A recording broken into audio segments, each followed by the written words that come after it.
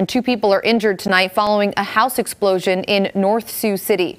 Authorities say firefighters were dispatched to a structure fire off the 800 block of Campbell Street. Nobody was inside the home at the time of the fire. Authorities say it spread to a neighbor's home, causing even further damage. Firefighters went back to the scene after reports of a dog who was found alive in the basement.